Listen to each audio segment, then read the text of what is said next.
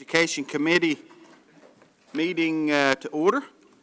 I'd like to ask Pretty Melvine to do the invocation, please. Eroda glandi ha ujali helig siva han kosta jed dot loska han nevna det dosta heldig då häst du dagen häske jag har idag häst dogdata det hedo häst ost nu stilti ahanjalegi skadu. Father, we just thank you for this day again. We thank you for all your blessings. Lord, I just ask you be with us throughout this meeting. You be our guide. Lord, we thank you for everything and thank you for this season. In your name we pray. Amen. Amen. Gail, can you do roll call? Sean Crittenden. Here. Wes Snowfire. Keith Austin. Danny Callison. Julia Coates. Joe Deere. Mike Dobbins. Rex Jordan. Johnny Kidwell. Darrell Legg. Dora Patskowski. Joshua Sam. Mike Shambaugh. Melvina Shotpouch. E.O. Smith. Candessa Teehee. Victoria Vasquez. You have a quorum. I'd like to ask for approval of the minutes. All in favor? Aye. All opposed? All right, moving to reports. Vocational programs, Talking Leaves Job Corps Career Services, Diane Kelly. Thank you, Mr. Chair. We have been very busy in all of our different departments. The Job Corps students will be going home for the winter break this week, and they'll return on January the 3rd. And our enrollment is up considerably in comparison with some of the other centers. I want to commend Julie and her staff. They've been working very hard, very diligent in trying to get the center full. And we appreciate all the referrals that you as council members have sent our way. And we opened our Veneta office last week. You all were up there for the naming of the Catoosa facility, and Jennifer and I are looking forward to getting things going up there after the first of the year. David Moore's working with us, and we hope that we will have all of our staff and all of our program services there maybe by the 1st of February. So just bear with us, it's coming. Do y'all have any questions? Any questions for Diane? Thank you. Merry Christmas. Merry Christmas, Diane. Executive Director's Report, Mr. Mark Vance. Thank you, Mr. Chair. A few updates. First of all, I want to thank our staff for helping you guys out in the parades. That was a lot of fun. We kind of divide and conquer in our group, and it was a lot of fun moving and seeing people and just seeing the public and handing out that candy. Sometimes you carry 2 or 3 of them. Boy, it's heavy, doesn't it? But it's a lot of fun, a lot of good time. So quick updates. Of course, you know our concurrent and our undergrad and our graduate scholarships are January the 17th deadline. So you have plenty of time. January 17th, they can get on their Gadugi portal. We have a voice recital December 18th at 3 o'clock. You guys are, I'm formally inviting you guys. December 13th at 3 p.m. at the Sequoia Chapel. Our Trail of Tear application comes out. Email, 8th grade through 12th grade, your counselors will get those, and they can apply for that. RTR has started training. Our high school courts have been ordered. It's just delayed right now, and as soon as they get in, we'll get the forms out to you all. And you have my report. Oh, yes. I sent an email. Southside Public Schools was having a issue trying to get the concurrent enrollment thing done. So I sent an email to y'all. Hadn't heard back. Just okay. Southside Public School? Sarah Jackson. Thank you. I'll check on that. Doctor? Well, good afternoon, Mr. Vance. It's good to see you. I saw you over the weekend at the tournaments, but I'll save that one for Rita. So, you know, you were talking about the concurrent and upcoming, the deadline there. Yes. You were talking about that just now. Just as a quick reminder, what's typically the deadline that we look at for just the higher ed scholarships in general? It is January 17th, but we can always back it up if we have issues. That's a soft deadline for our workers, but for concurrent high school, it's good because they all come back around the 4th, and college comes back around the 12th, 13th, so we kind of back it up for the college students. Okay, so for a college student who misses that deadline, you said so there's kind of a soft Yes. deadline, but I assume there's also a hard deadline? Yes. And that's the end of the month. End of the month, okay. So for a student who, say, has missed that deadline and is kind of in a bit of a bind, what are some steps that student might be able to take to, but like, would you recommend them reaching out to, say, the financial aid office at their university? Yes, or- and college resources here at Christie Marsh. We have everything here. We won't turn them down. We help them. So Okay, okay. the concurrent's a So- little different, and the college, I mean, are you asking for college students or concurrent students? College. Okay, I'm yes. asking for college students. Okay. Okay, so if someone has reached out to me, I should send them to Chrissy? Yes. Yes. Okay, all right, and then, I think that's it. So, thank you. Thank you for the time, Chair. Counselor Deere? Hey, can you send out an email before break to the Indian Eds, making them aware of that scholarship date? Yes, I can. And I'm sure my district's not the only one to make those guys aware going into college of what they're doing. So they know that, because as soon as they get back, it'll be like the 5th. Right. And they're not gonna have much time, but at least over the Christmas break, they could do that. Absolutely. All right, and thank you. Thank you, Chair. Any other questions? Mr. Smith, Counselor Smith? I may have missed it on the community service hours. How are we doing that this year? We're doing it the same. We're offering a essay, or you can do your community work. Yep, 3 hours. 1 page is 10 hours and 2 pages is 20 hours, so. Because of COVID, we just carried that over.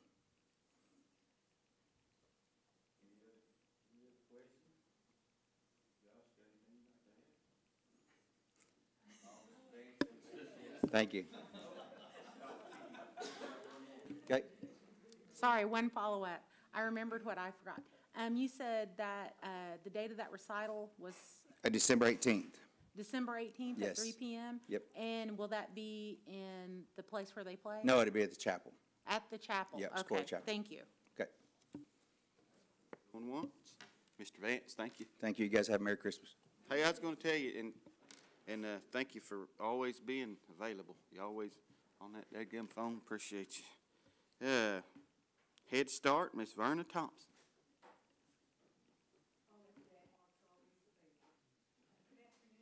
Christmas. We're all in the Christmas spirit up there. In fact, it's like a candy shop in the conference room right now. They're bagging candy, and the guys will be here in a minute for a bag for you and your families. So we'll wait for them to come through the door, like Santa. Sorry, I about got you in trouble passing notes. I wanted to say a little something about our 29th conference, the week of Thanksgiving. I want to thank Mark and Aaron and everybody, the secretary and Councilman Rex Jordan for always being there. We had a good time, but most of all to me, the biggest highlight of the conference was recognizing Lorelei Wood, who I mentioned before in previous reports. Can you imagine, she completed 12 months of perfect attendance. She's the cook at Nowata Early Head Start, and she's still on a roll. I don't know what her goal is, but more power to her. She's just an inspiration to us all. The next big thing this month is getting ready for our January 16th through the 20th federal review. That's all we're doing right now, is living and breathing in preparation for that. We had the school superintendent's meeting this Wednesday, preparing them in case they get questioned. I don't think they will, because this review is called the Focus Area 1. They have Focus Area 1 and 2. Focus Area 1 is just a virtual, and they should be calling me Friday or Monday, because they said, they gave us a 45-day notice, and then the next notice is 30 days out.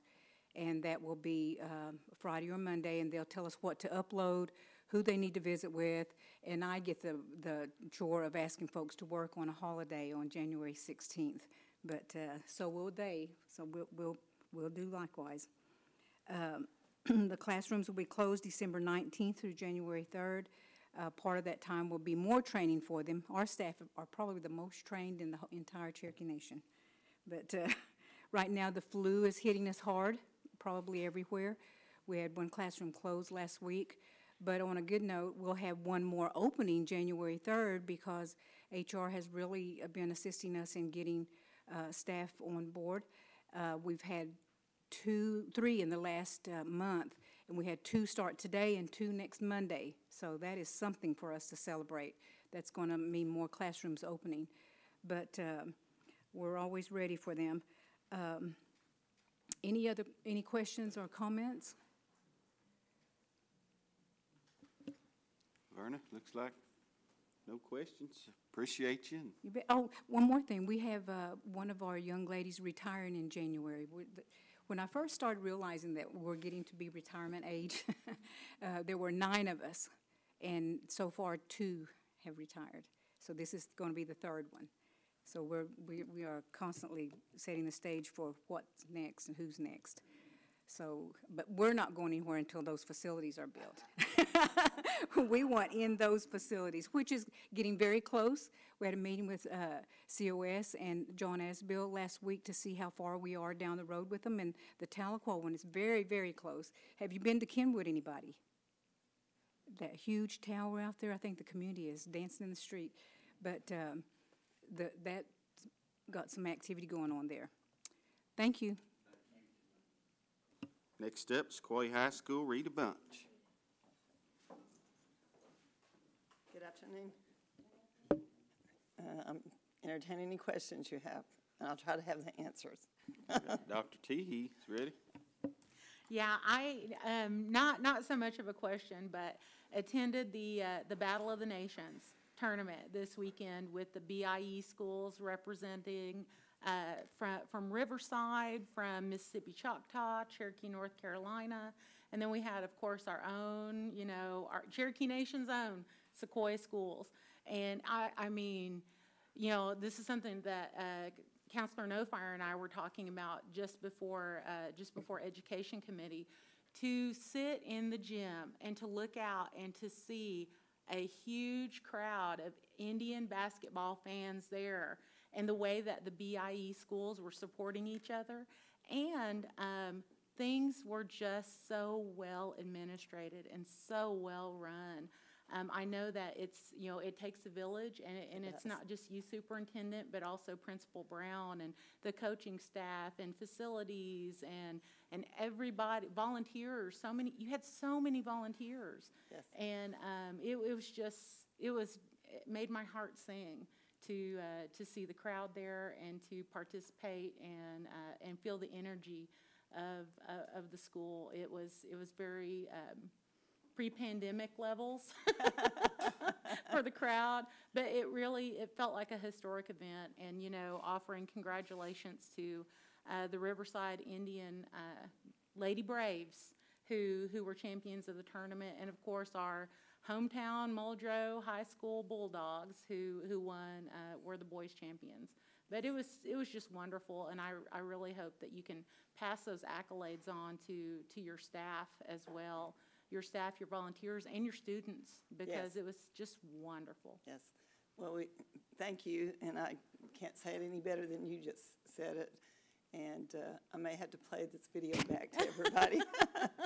Well, and I know that seniors are ordering their caps and gowns, and things are really, it said this really made it real for them. And so, I'm always so proud to see Sequoia High School's graduation, because we have students who go on to not only our regional schools and our state schools, participating in the Honors College and honors programs, who are just outstanding students at everywhere from Northeastern to Rogers State, winning sports championships, doing all kinds of amazing things, but also graduating from Ivy Leagues. Yes. Dartmouth and Brown and all of these amazing opportunities that Sequoia Schools offers. So, yeah, I'm thrilled with Sequoia. Well, thank you very much. Along those same lines, we've been just reaching out to different ones to find out where all of our graduates are, and they are impacting the nation. Yes, they are. Yeah, they are, very much so. Absolutely. Yes. I'm just a former student. I'm not a graduate, but once an Indian, always an Indian. There we go. Yay. Can we clap? Yay. Well, thank you for the time, Chair. I got Dr. Dobbins, sir. Yeah, Rita, could you perhaps make arrangements for somebody to report the scores of the basketball games to Muskogee and Tulsa Paper? It just,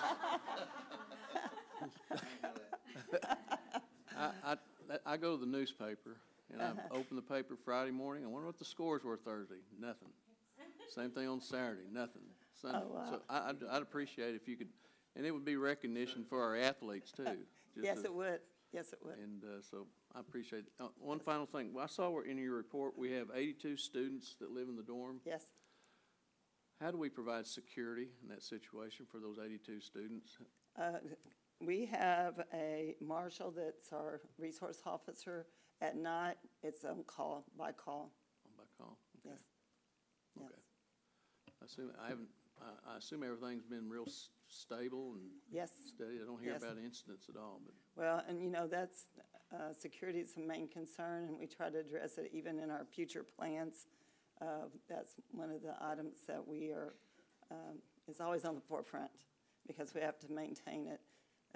You know, it kind of increases our, heightens our awareness when there's an incident, but we have to be aware and try to make arrangements and address it. So those questions always come up at every meeting. Okay. We try to address what the security issues might be. Thank you, Rita. Yes. Thank you, Chair. Any other questions? Counselor Austin?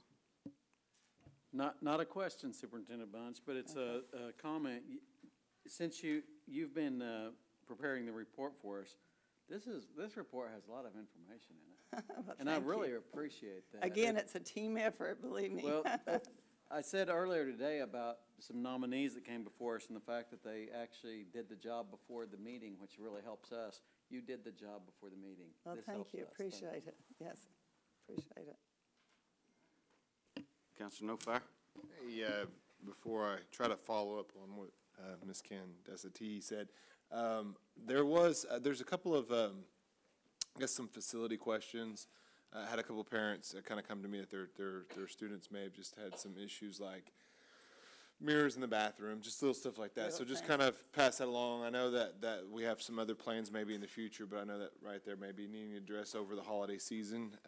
Not trying to prevent our good workers from having a break, but just trying to suggest that as a good time to do it. And that has to be girls, right? Yeah.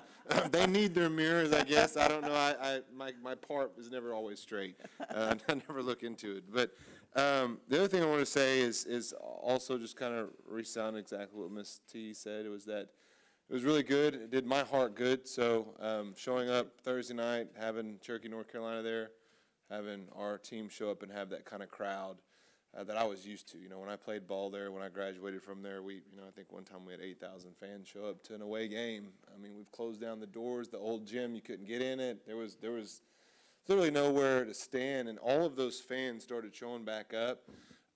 So first, just, make sure that the teachers there, I tried to go around and thank them for volunteering their time. I was like, man, when I went to high school, I just thought you teachers got a paycheck and just taught me and, whipped my butt if I wasn't in line. That was about it. But you guys really put in the effort, and so I really want to make sure that they know that. Is it a tough job at times? Absolutely. But it's an important job, and especially at that school where not only are you teaching education, but you're also having to protect what we are and allow us to grow as Indian people. And so going to school there, that's what I got. I got that connection, that rooted ground of who we are as a people, and it's important that we have that kind of crowd. And so I urge, if anyone's listening, don't just show up because it was a tournament between two Indian schools. Show up to every Sequoia game you can, because those crowds, that's what gives those students the boost they need to go win. It's one thing being a professional fighter. I was out there being one Indian, getting beat around. It's different whenever you've got a team and you've got a crowd full of Indians that are cheering you on. That makes you play at your best level. That's what it did for me. I know our students there appreciate this getting put on by the staff, and so it was just really good to see that. So appreciate Yes, it that. was, very much Thanks a lot. so. Thank you. Appreciate it. Thank you. Anyone else? Thank you, Rita. Well, Merry Christmas. Merry Christmas. Thank you. Let's see here. Old business, none pending. New business, me and Doc friends, but we're gonna have a little jar outside taking up donation for him a cell phone. He can look him scores up. But, just kidding, Doc. Just kidding. Just joke. But new business, none pending. Announcements? Any announcements? One more announcement. Second, all in favor? We are adjourned.